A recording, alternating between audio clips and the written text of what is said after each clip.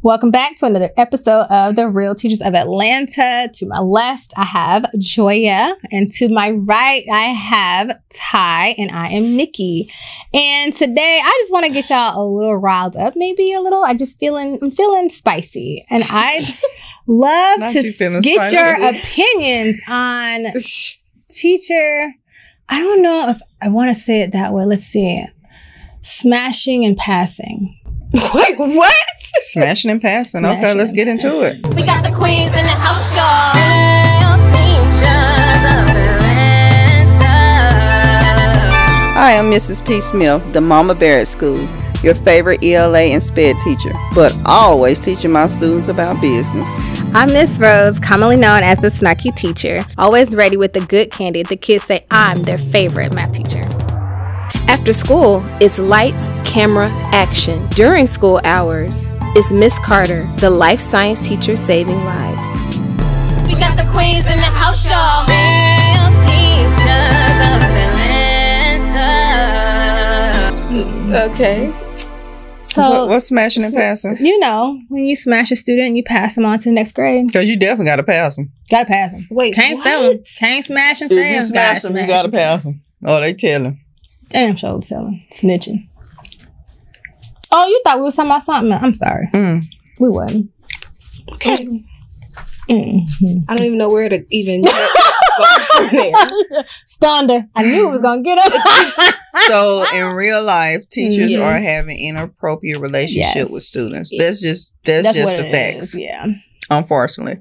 I can't say this is a new trend because this type of stuff was happening when I was in high school. Yeah.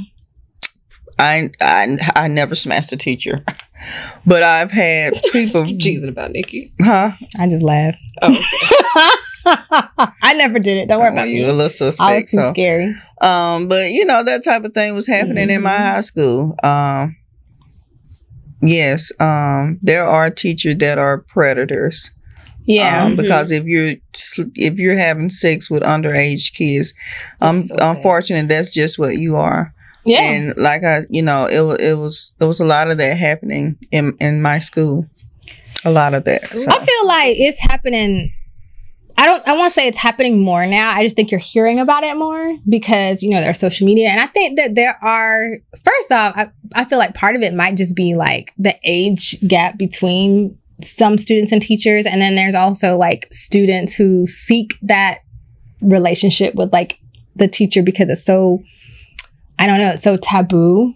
Like, it's like, oh, I'm, you know how like younger girls, they want older guys. You remember like I never wanted one of my teachers. I'm so sorry. I mean, I remember, okay, so like I remember being in middle school and thinking one of my teachers was cute, but did I want to like be in a relationship with them? No, but like I was in middle school and I was like, oh, he's cute. I can't wait to go to that class, just so we can look at him.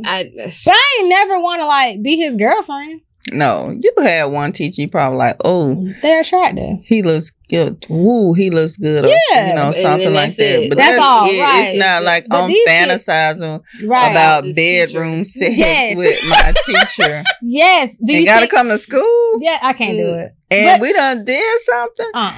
But they do it does. It happens a lot more than we think. Like I said, I know firsthand of it to be true. I think we all know. When I was in high school, I mean, the other person wasn't a teacher, but when I was in high school, I have two classmates, and one of them is actually still married, but they both dated older guys. And I'm talking, we were in 11th grade. The teachers? No. Oh, okay. But I'm saying like my classmates dated older guys. Like one of my classmates, her boyfriend at the time had to be well into his 20s. Like he was older and you could tell. So I think that, and she used to like brag about it and she was just so, and and then when I was a senior, after I graduated, I dated a guy that was like 10 years older than me because he was available. But if I was thinking back, like now, I'm like, that's foolish. Like that, and why was he interested in an 18-year-old? Right. You know what I'm saying? Well, clearly that's pedophilia. I mean, it is. That's what I'm saying. It is crossing that line. But do you think a lot of young girls are looking for maybe, I don't know, a father figure? You think if they what is the desire to date? Because we're talking about students that like to date or have the dream of dating their teachers? I think you have an older person that's manipulating a younger child. Yeah, because that's and they're what grooming it is. them. You're telling them, oh, I'm going to leave my wife or what have you. They're able to buy you stuff. They're able to, it doesn't take much for a young girl when you're that age. And it's all about manipulation because younger, I mean, you like snacks. They buying snacks or you free can get grade. something at the teacher lounge. You can't get in there. That is insane. The requirement is bare minimum. And you're praying. You're a predator and you're praying because that's what you are. Yeah. And it's just not men that do it. I have known, I have heard about women teachers sleeping with male athletes at school. Absolutely. So it is so very common and just really nasty. I think it's it is. But, it is. I think funny, but it's just how you said it. We look at males as it being inappropriate, but when it's a young boy sleeping with a teacher, a older female, it's a hand clap. It is all nasty, and she's a predator too. Absolutely. That's a good point. Like, we do tend to applaud boys for scoring, right? When they're younger, we do applaud that. And then, but for a girl, it's like, why are you doing, like, something's wrong with her and she's nasty for doing the same thing. But you make a good point that we're looking at it the wrong way. And even the teacher there's teachers that have gotten pregnant by students, and we're talking middle schoolers too. Like, we're not even, it's not just exclusive to high school. There was a young lady that just got pregnant by a middle schooler a couple of months ago. Oh my gosh, that's so gross. The teacher got pregnant. The teacher. What job they got? They can't even read. Absolutely. Pregnant. So gross. It's so nasty. That is insane. They don't wear enough How deodorant. is the middle schooler getting out the house? Who said they have to? That's the Well, how they getting sick? Well, they're doing it at school. I guess they could. I mean, I could see that teachers are doing it. Teachers some teachers are having sex with kids at school. Like, well, what is it's something wrong with the educator for real. Yeah, it's something wrong with the child molester. It's child abuse. It's gross. That's child abuse. But the thing, okay, so yes, I agree. That's repulsive. I don't understand how there's not a single student that I have ever taught or not taught that has been attractive to me. Like, they are gross. Well, I've had students that have said different stuff, but they're kids, and let me get you straight. Don't play with me like that. You have to get you straight at the beginning. Yes, I had a student that kind of had one call me bae. I had one that in that front took of the things whole too far. class. I had one that took things too far. Yeah. Boy, if you have to set the kids. You do. I remember I used to sub 8th grade, and I had lined the kids up outside, and I didn't know there was, one of the students had obviously come back in, and I leaned. Language arts, leaned. Thank you. Leaned. Okay. Not linked. Not linked. Leaned. Lint. Leaned. No, you don't lean over. Leaned over. I leaned over to get, my little lunch money out the bag. Dang, Miss Carter, you got a fat... Wait. Whoa. So I had to tell him, I'm like, look, that's not what we're doing. That's very inappropriate. So when you have kids that are, at that age where they think, they can cross you that way, because, you're young. I was 20... Because you're looking like them. You're young. Right.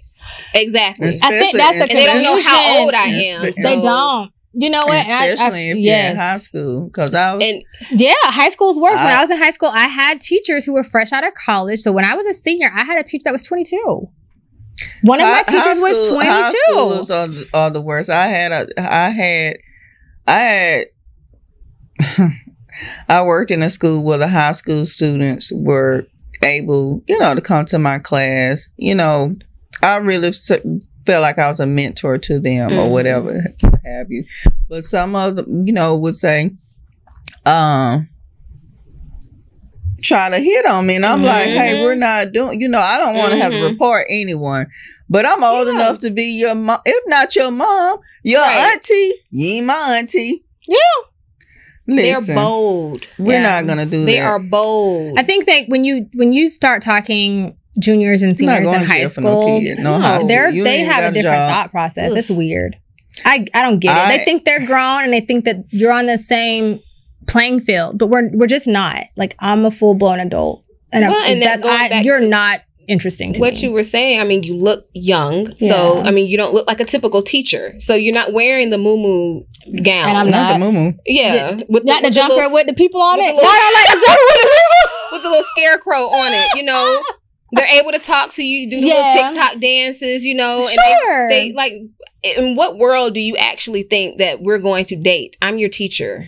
I had a student that tried to pet me one time, though, and then pet me. You know how they like to, and I almost lost my job that day. I was pet you. Yes. Get your nasty hands. When I say, I almost got fired that day. That was going down because I was so repulsed. That was so gross. But I'm like, I had to, like you're saying, I had to literally stop and be like, that's not appropriate. And don't touch me. Like, do not touch me. That's not okay. I don't touch you. Don't touch me. Mm-hmm. But I've also had students who have sent messages. Like, I've had students who send messages about how much they wanted to sleep with me. And it was like a whole thing. And it was gross. I mean, you gotta draw the line at some point. But now, I mean, I reported it, but nothing happened. You gotta draw the line. Let's back up. So that's what, student sexual harassment on teachers? Yeah, it happens, and I reported it. Oh, they went to the next grade. You said they went to the next grade. No, so the admin did nothing. And you reported that the child was saying that they stayed in your class? I had screenshots and everything. What did the child say? I want to F Miss Rhodes. Can't wait to F her. Did they spell it correctly? No, it was spelled wrong. But oh my God. I would dig the screenshots up. Vicky, what? Yes. I was mortified. And then there were multiple boys in this group chat. It was a group chat. And then they somehow pulled me in. Oh, somebody and then the message, and then I saw the messages and I was like, this is nasty. If I'm in a group chat, I hope I never see it. Why are you talking about me in the group chat? I've definitely been in the group chat. I'm sure. But why do I want to be, don't talk, like, to me, that's weird. That's nasty. With the whole song in the video. Oh my God. I remember. Yeah, you were. That's so nasty. But see, that just goes to show you the advancement of technology with the students. Yeah. Now they have these computers. They have a lot of access. They have access to the internet. So they're taking pictures of their teachers in class, whether with the phone or with their laptops. They're putting songs over it. They're making whole Instagram and TikTok. It's just weird. Personal relationships with our students that we're not technically supposed to, some give students our numbers, but I think some teachers do. For other reasons, not in that context, give students their numbers. Yeah. We have lots of our students. Right. Yeah. But, and their parents too. Parameters for that student. Like, hey, 8 o'clock, 9 o'clock, you shouldn't be calling me. Like, so how do you do that though? Like, how would you go about setting boundaries like that with your student? I had it. I know. I had a student. It was a little white girl. One of I little joke with one of my little favorite white girls. And it's important that I let you know the race behind it. Because of the times that we're living in.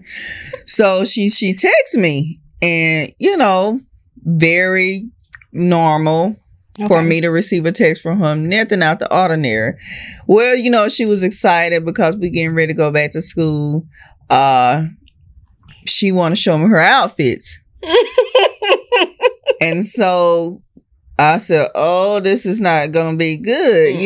If somebody get this, this little white girl's phone, and I am a one, I'm a grown woman. Second, I'm a grown black woman, and how she putting it is not what it seemed, but how somebody may make it look. Right. She started laying clothes all on the bed. I said, "Hey, no." I said, "Hey, you can't send me this."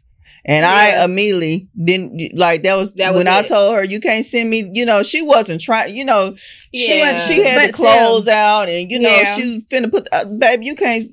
You can't send me. I don't want to see your outfit. Nothing. I don't want to see your jeans, t-shirt. I don't want to see. Only time I want to see you tomorrow when you show up for school. Cause no, ma'am. But see, that's the thing. We have such close relationships with our students, and we go to their games and they talk to us. It's like they blur the line between teacher, mom. You know.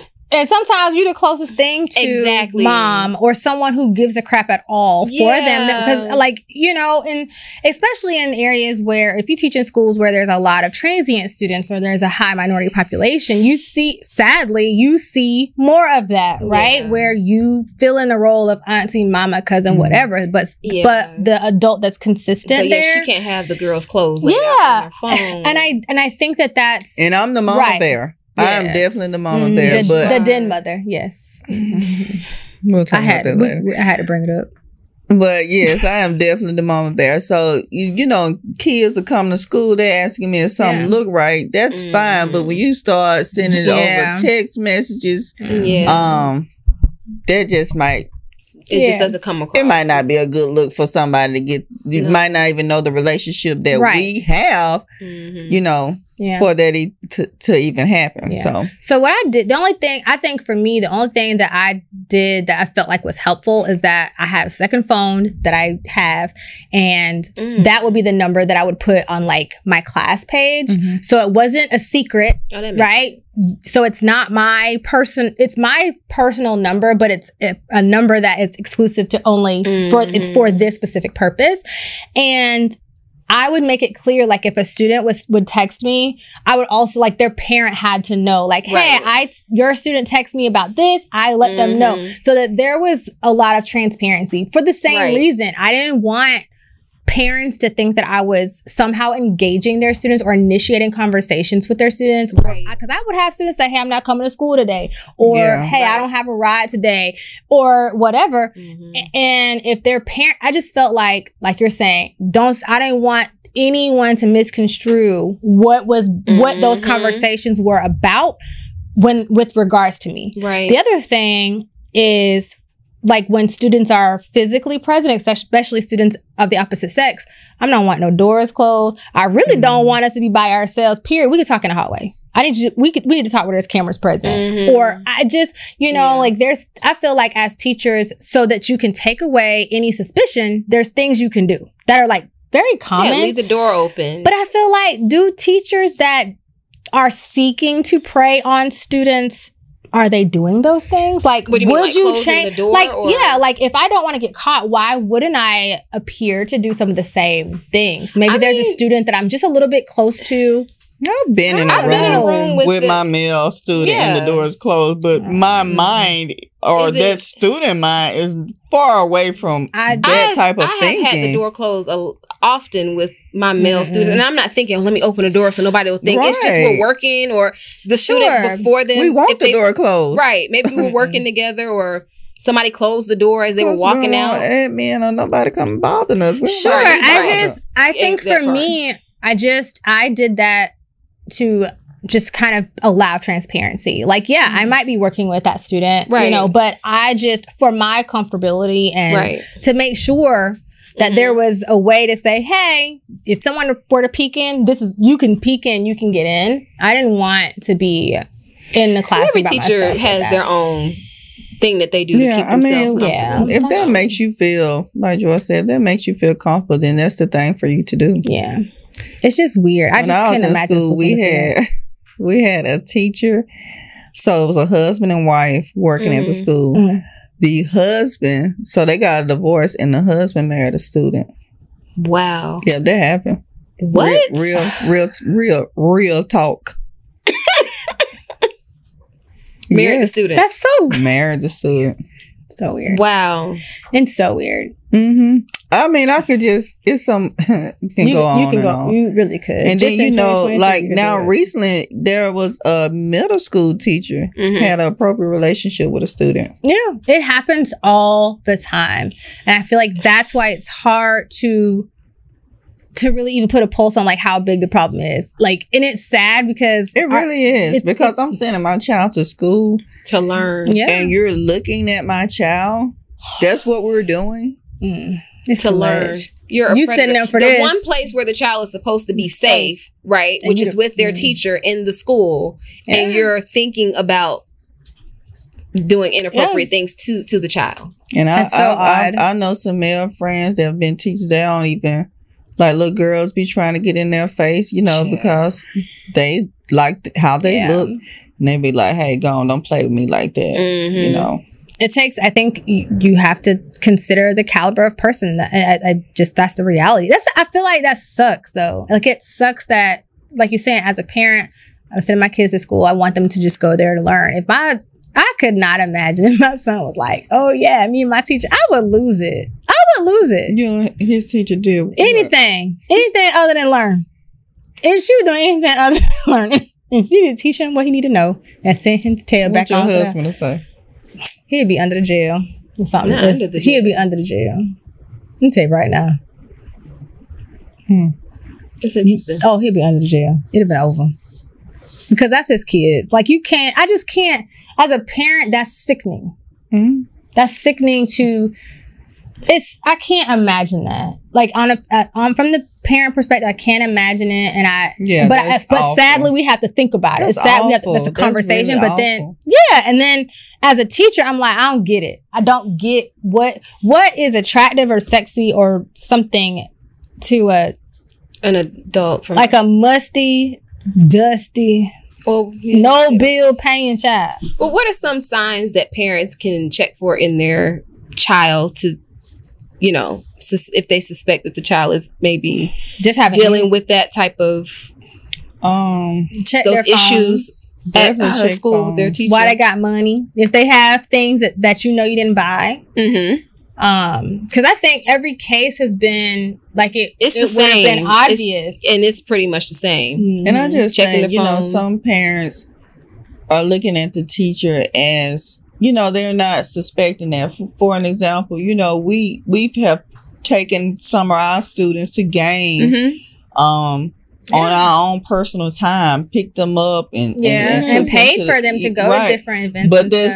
outside of school, you know, that's, you know, some people may say they wouldn't do that. You know, I have you know, some teacher friends that wouldn't even do that, but I know a lot of teachers, well, not a lot, but a few of us, we have those outside relationships with our students where we're going to see them play basketball. We're going to see them do their outside school activities. We are around them, but their parents know. Yes. But I'm saying all that to say, what about those parents that feel that same way and they're trusting that teacher with their child, and then they go do something awful like that? I would look at behavior in a child. If they have maybe anxiety that wasn't present before, if they're withdrawing away from the family, maybe signs of depression, maybe the kid is staying more so in their room.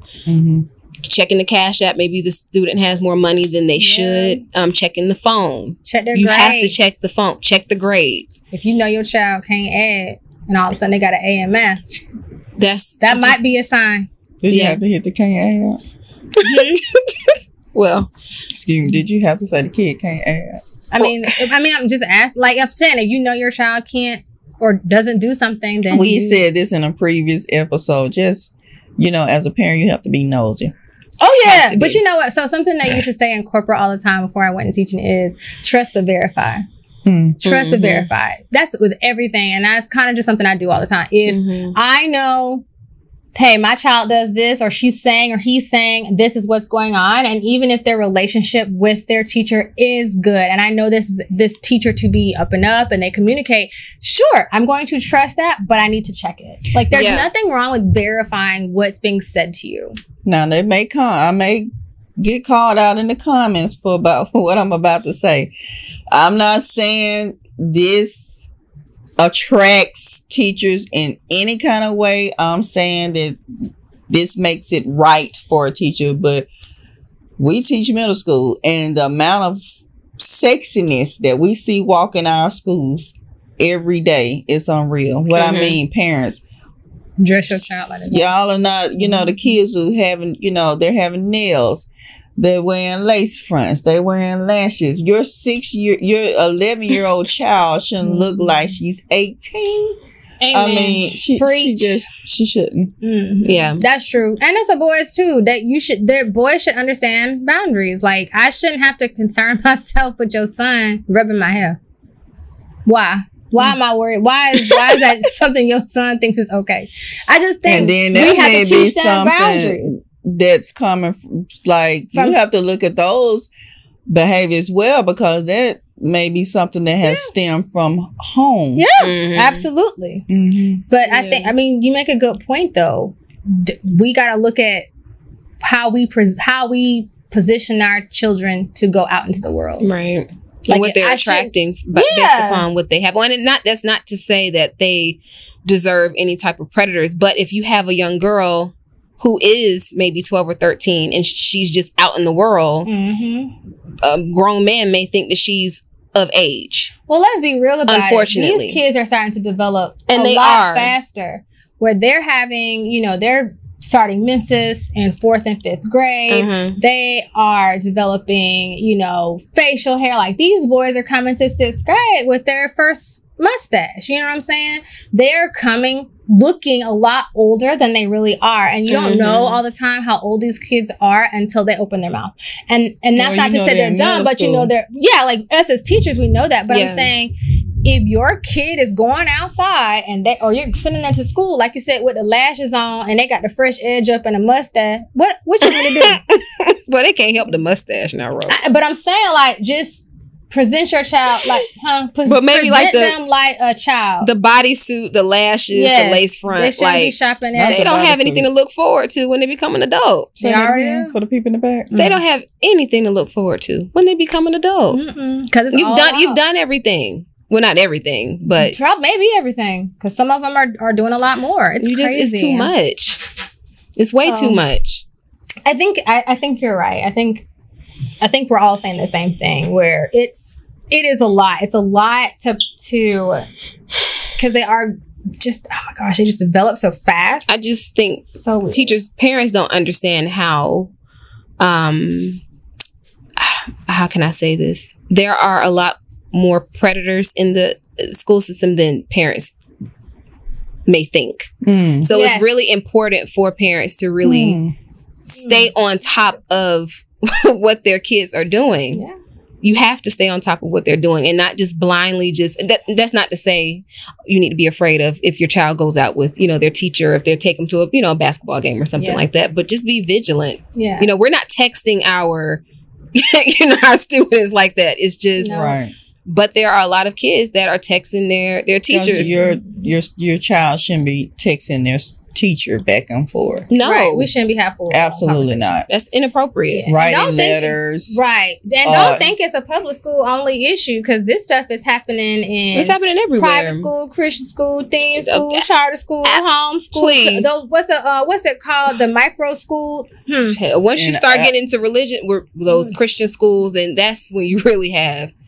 In certain Christian schools, We had a student to actually lie on a teacher and say he touched her. He didn't, because she was mad because I think of a grade or what have you. So, sometimes the kids can be a little malicious, malicious as well. Oh, absolutely. But, that's another topic for a different show. Yeah. But just to come to a close with it all, be mindful. If you're a teacher, just be mindful of the relationships that you have. Not to say don't have relationships with your students, because we all do. I definitely do.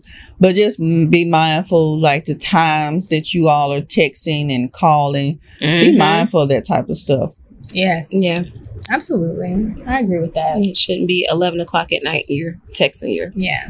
So I think you have to set boundaries. That's really what it boils down. Like, you have to know what your non-negotiables are. What are the things that you'll accept, won't accept? Draw those lines, and then, I think it's okay to have a barrier and be honest with your students about what that is, like what you are and aren't comfortable with. I think that's okay. And I think it helps them to, one, respect you, and two, to set that environment up personal so that those space. Yeah, absolutely. It's okay. Personal space. And I think that helps to teach them more than anything, because lets them know that they can do the same thing. Oh, you mean just in there? Yeah, like if you set boundaries and they're forced to respect them, it allows them room to also do the same thing. Because everything we do is teaching. You know, anything that you're doing in that classroom, they're watching this. So then I can, my teacher doesn't let me do this or doesn't want people to do this to her. And when they do it, there's a consequence. That can apply to me as a sixth grader as well, or seventh grader, right? So if I don't like when someone does this, and then as a teacher, I can defend that student who says, I don't like this, and do the same thing. And you know what I'm saying? It helps them to reinforce that, hey, it's okay to set boundaries and to not accept certain behaviors from people or whatever too. I know that's right. So, well, I think we got another one in the can. Thank you all for watching The Real Teachers of Atlanta. You can follow us on Instagram, YouTube, Facebook, TikTok, Snap. We're not on Snapchat. No, I don't think so. Twitter. We're now on Threads. We're on Threads, right? Yep. Okay. We're on some everywhere. We're everywhere. Right. We're everywhere. So just make sure you like and subscribe. Remember, we are Real Teachers, Real Talk, Real Atlanta. Bye. Bye.